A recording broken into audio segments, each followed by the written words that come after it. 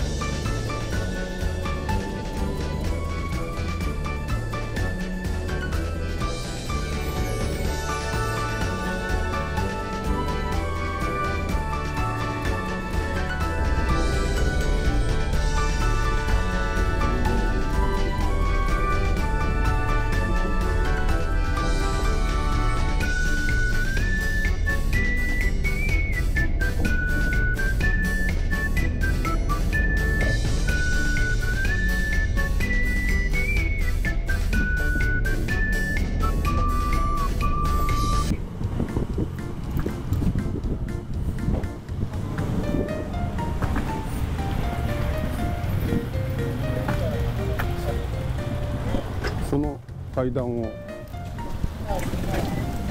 登っていく感じだね。参道入り口だって。あ、すごい。これはボブに頑張ってもらうしかない。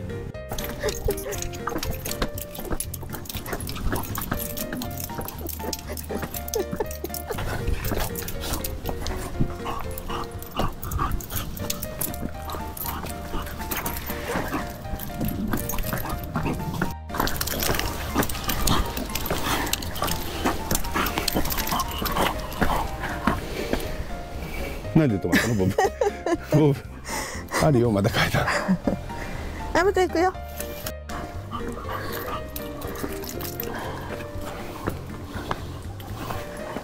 いしょ。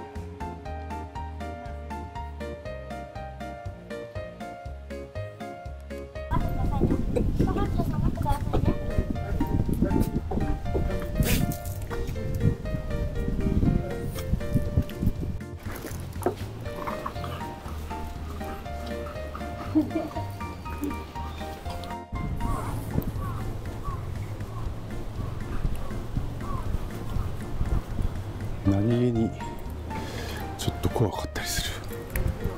高い。中は撮影禁止ですね。裏側の景色ですね。いい景色だけど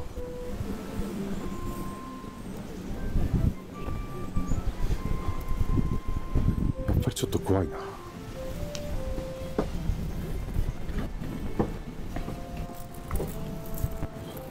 ちょっとこう見づらいかもしれないですけど、隙間が空いてて下がちょっと見えるんだよね。こういうところ。こ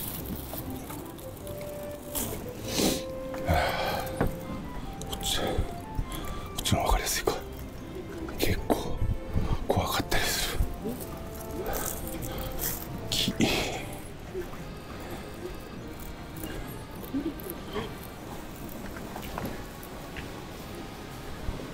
こんな感じ。階段っぽいな。なるほど、そうだね。あそこでカニ鳴らせたんだね。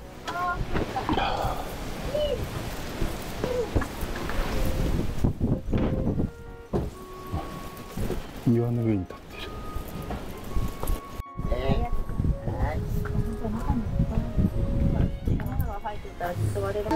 なんと偶然友達のうたげちゃんに会うことができました。本当にびっくりです。会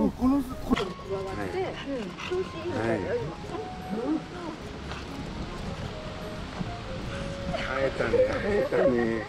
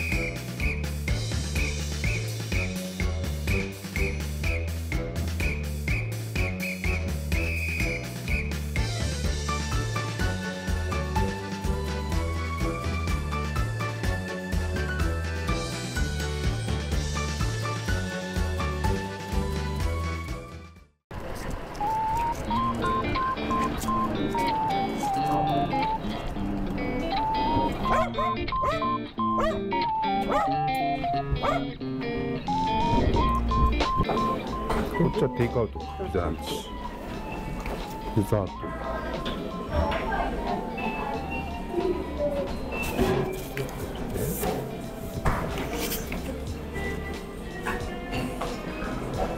ランチメニューどうするかな。猫はカレーグラタンかな。パスタ。パスタ。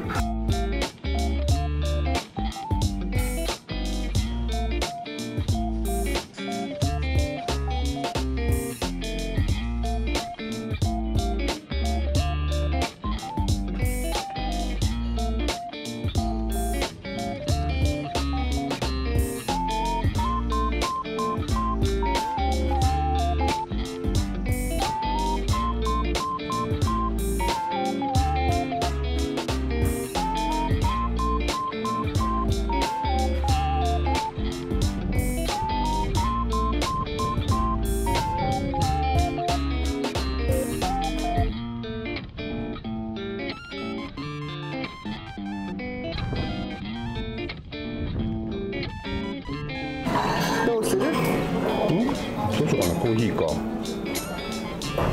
まあでもせっかくだから飲む？い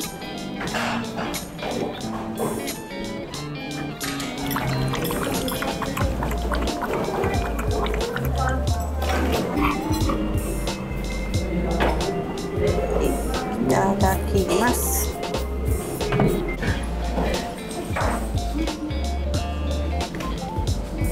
じゃあ寝てて。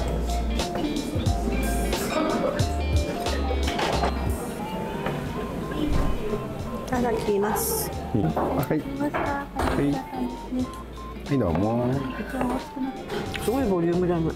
それ結構あるんだ。どっちのどうだ。あ、こっち？カレーかな。まあね。いただきます。これは。で、お野菜が結構。野菜が結構。うん。なんだっけ？なんだっけ？なんだっけね。ハンバーグだよ。カレーなんだ、グラタンじゃなくてグラタンかな。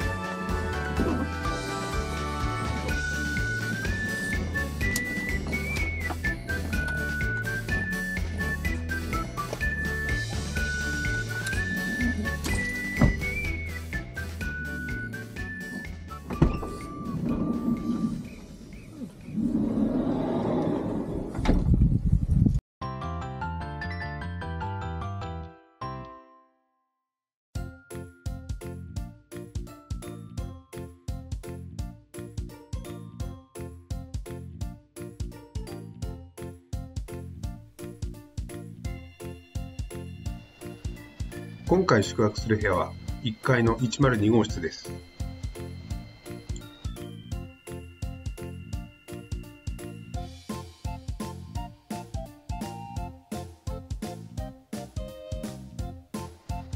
こちらの部屋はプライベートドッグラン付きです。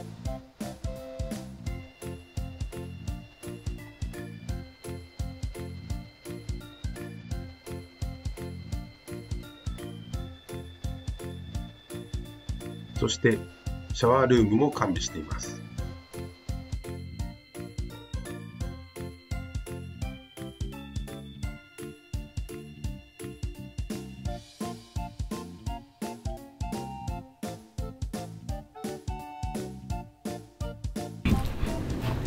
早速ドッグランでボブを遊ばせます。ボブほら。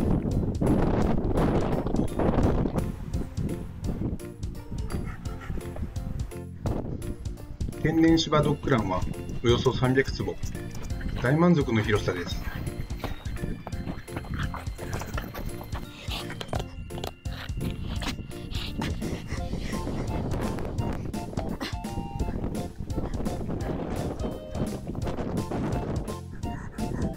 お利口だね、ちゃんとアウトできてね。ああ、偉い、すごい。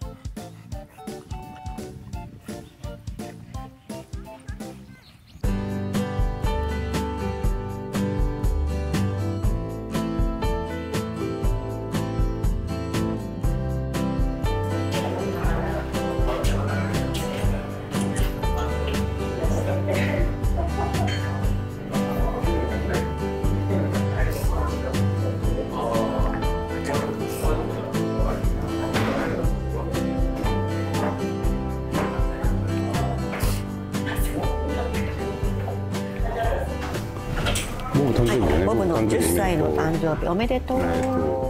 ボブおめでとう。見えない。ボブの誕生日だからね、今回はね。そしたら今日のテーマは想像。食材を探す旅、見たこと、触れたこと、感じたことを感性のままにお皿の上に表現して。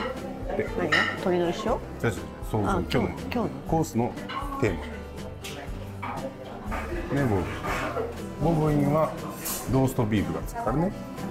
初ガツオ勝浦の塩。勝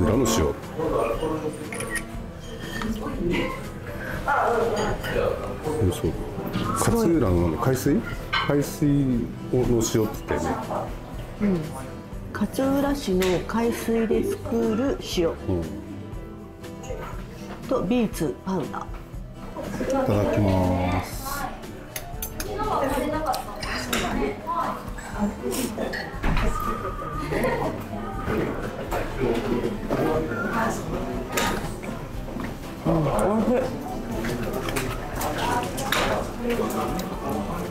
本当だ。ね、美味しいね。なんだろう、この下のあれかね。なんてソース？ビーツパウダー。このビーツのパウダーはこのあれだよ、赤いやつだよ。赤いやつか。じゃあ下のこのあれは？これはなんかすごく美味しい。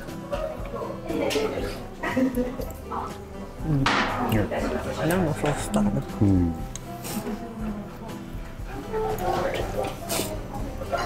日本酒の方があったかもしれないね。カツオだからね。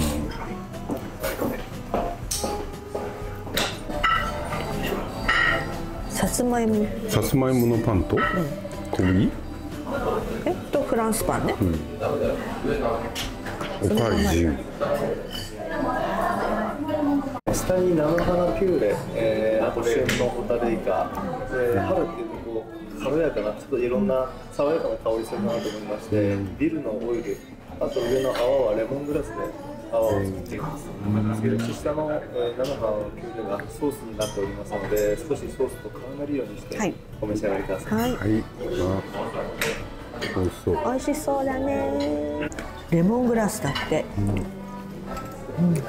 爽やか。春の訪れですよね。すごいね、このなんか泡がまた。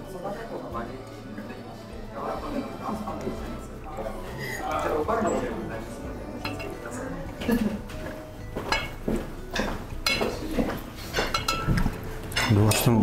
バジル？バジル？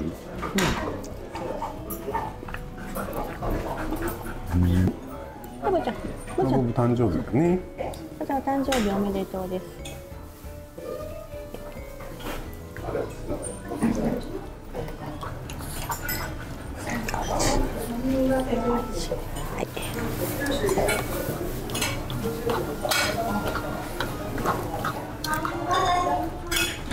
美味しいね、こちゃん美味しいね、美味しいね。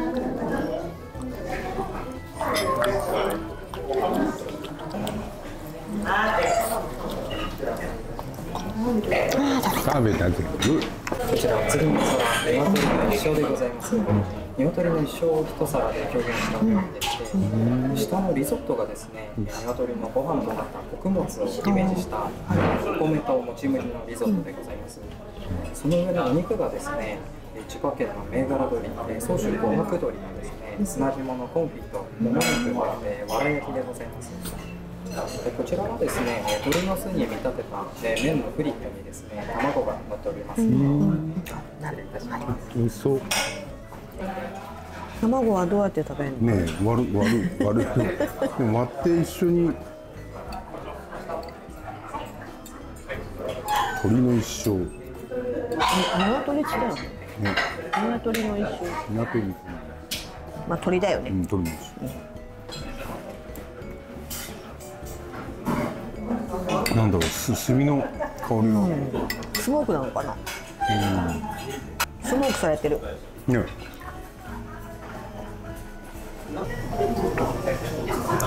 本当鳥の巣みたい。おいしい。あと5年前とはまた変わったね。そうだね。なんだろう、創作料理っぽくなった。前はそのフレンチって感じだったね。まあこれもフレンチなんだろうけど。これを使ってんじゃないの？だから。そうかな。でもどうなんだろう。別に使ったっていいんだよね。確かにそうね。お願いします。お願いします。私はなんでこっちのさつまいものパン。私一個一個で。はい。はい。熟成でございます。熟成の部分がですね、こちらのお魚サワラでございます。当館でですね、低温でじっくりと熟成しておりますので、こちら生でもお召し上がりいただける状態でございます。はい。今回のサワラはこちら7日間ですね、熟成しております。発酵の部分なんですが、こちらのソースがございまして、焦がしバターのソースなんですが、中に発酵トマトが入っております。上下の赤いパウダーがですね、発酵した後の残ったトマトの果実を粉状にしたものでございますが、付け合わせの春野菜とご一緒にお召し上がりください。美味しいよね。ね、美味しいね。発酵と熟成。なんか新鮮なんだね。もう生でも食べられる。ソース？バターなんだろう。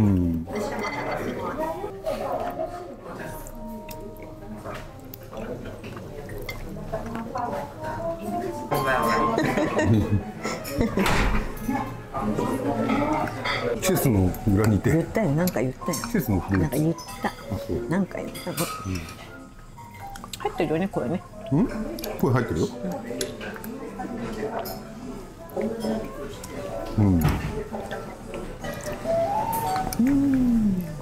すっきりしてる。で、お口の下。ね。メインの料理、千葉県産八千代黒牛の深釜焼きでございます。ちょうどですね、実際に焼いていただく深釜をお見せいたします。こちらですね、ぬかとお米とお塩などを合わせたもので包み焼きしておりますので、蒸し焼きされることによってこちらですね、しっとりと柔らかく仕上がっております。上に付け合わせのものがじゃがいものピューレとポレンタというトウモロコシの粉を練り混ぜて焼いたものでございます。春らしいお野菜の付け合わせもございますので、ご一緒に召し上がりください。はい、ありがとうございます。ぬか釜。ちょっと触ってもいい？あ、もちろんです。あ、ちょっと柔らかいんだ。へえ。ね。へえ。これ焼いたの。こちらで包み焼き。どのぐらいの時間こちら低温でじっくり焼いておりますので、長時間。あ、そうなんです。わかりました。ありがとうございます。はい。いただきます。うまっ。柔らかい。うん、柔らかい。とろける。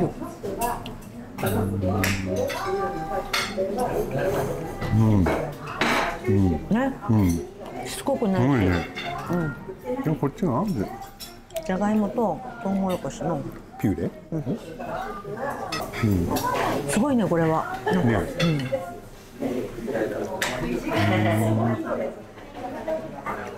なんかちょっと感動もんだね。なんだろう、とろけるんだけど、なんかただとろけるだけじゃない、なんか、しっかりとろけていくっていうか、なんていうのかな、しっかりとろけていく。それも美味しい。じゃがいもが甘い。ね。これ一緒に食べると本当美味しい。そうか。クーポンのやつですね。場所は近いんですか、ここから。近いですね。はい、お車で20分ぐらい。はい、になります。わかりました。はい。他にも3店舗ありますので、あ、そうですか。はい、裏面の QR コードが4秒みたいなお店出てきます。わかりました。そしてこちらがですね、いちご園を表現した一皿とかご用意して、香りの方もジャスミン。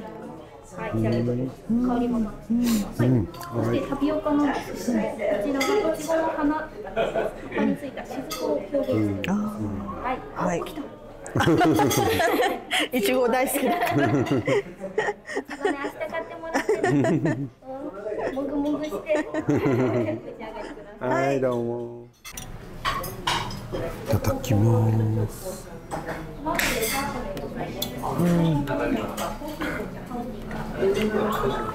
美味しい。ね。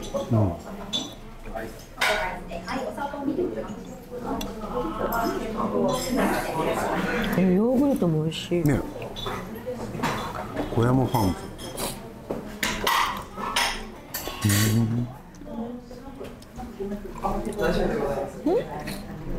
小山ファーム。小山ファーム。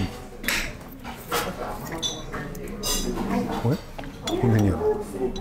明日寄ってけばいいの？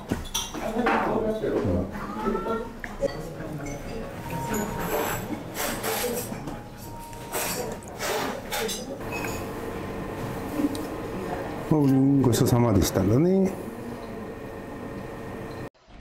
食後は予約していた貸し切り風呂に入りました。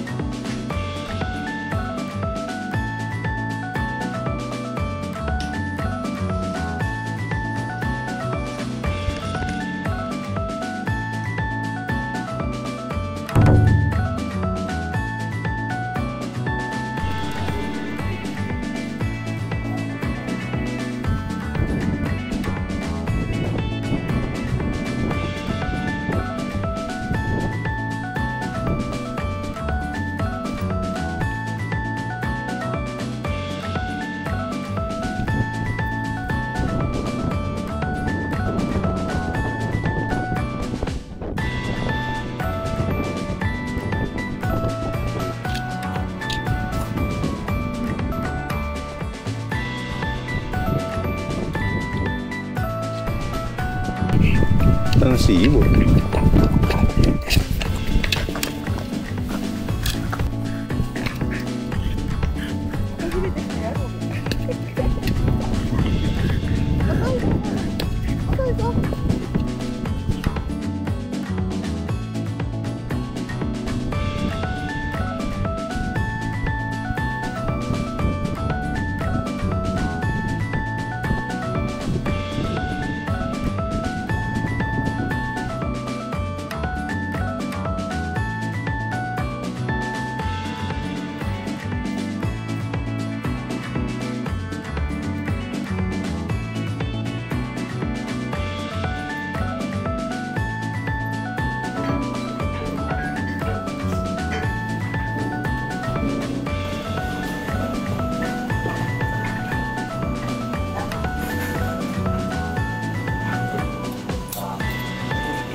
いただきます。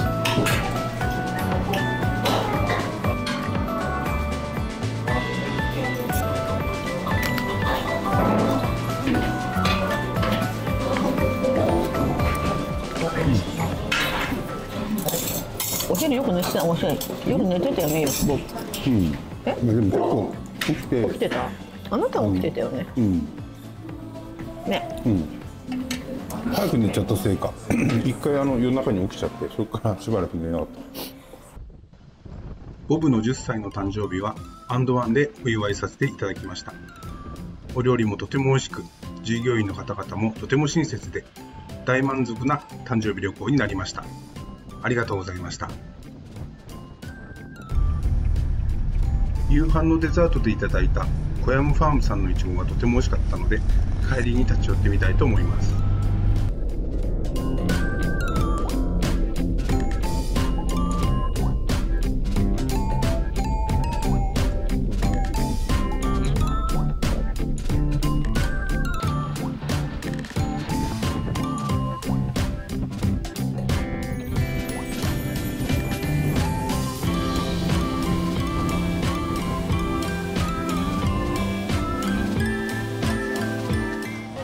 &1さんにおろしてるのはどれかってわかるんですか？&1さんにおろしてるのは基本酸味がある品種なので、ここに出てるのだとシーバベリーか試作の品種ですかね。はい、甘みがそれ強いってなると、は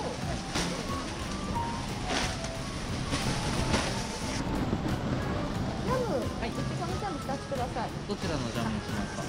これが黒いちごのジャムで、シーバベリーのジャムで、これは3品種ぐらい混ぜたジャムなんですけど、はい。中間が一番売れるのはここです。これ、じゃあ、これ2つで大丈夫ですか？はい。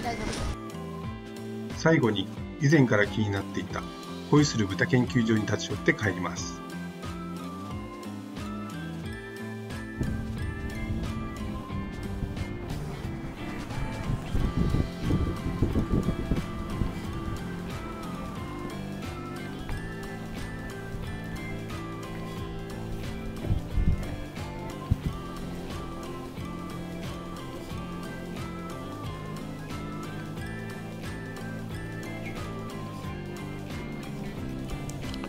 こういうとこね、散歩できたらいいよね。今はちょっと風止んでるね。これで2階。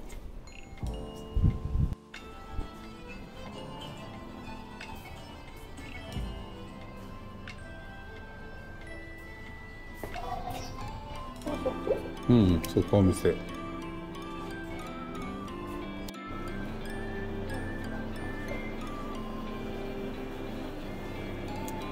ローストポークサンドと恋するニカのお肉と野菜のバランス弁当、多分これがセットになってるのかな。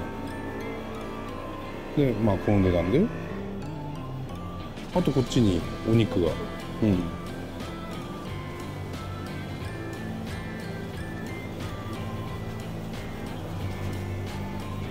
ソーセージとかベーコンとかロース何ハマグリしよう。こ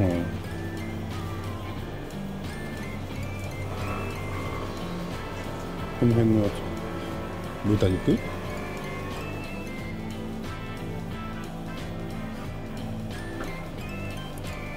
切り落としバラ。うん。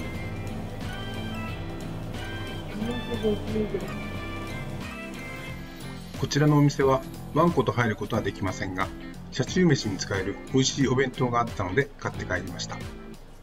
スイートポテト4個。うん。動画とか撮っても大丈夫ですか？ 4個じゃあ、うん。スイートポテト4個入りを。はい。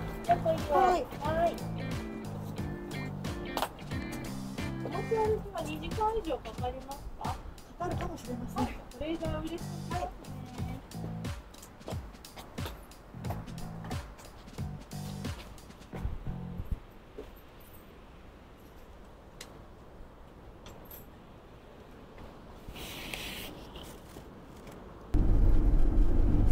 以上、最後までご視聴ありがとうございました。ボブの誕生日、祝いを兼ねた千葉旅行ということで1泊2日の千葉旅行も、こちらで終了になります。初日のですね、笠森観音では、うたげちゃんに会えるという、嬉しいミラクルもありました。2日目ですね、とても強風で、砂ぼこりが舞う中、あまり観光はできなかったんですけれども、ドッグランでボブも楽しく遊ぶことができて、今はぐっすり後ろで眠っています。&1さんはですね、宿泊自身はですね、去年遊びら見にということで、系列の宿泊施設に泊まったことはあるんですが、食事付きの本館に泊まるのは、5年ぶりかなぐらいになりました。本当に久しぶりの&1さんだったんですけども、お料理も美味しくて、スタッフの方々もとても気さくでですね、思い出に残る旅行になりました。とても楽しい1泊2日の旅行になりました。この後いつも通りですね、帰って燃費計算をして終了にしたいと思います。以上、最後までありがとうございました。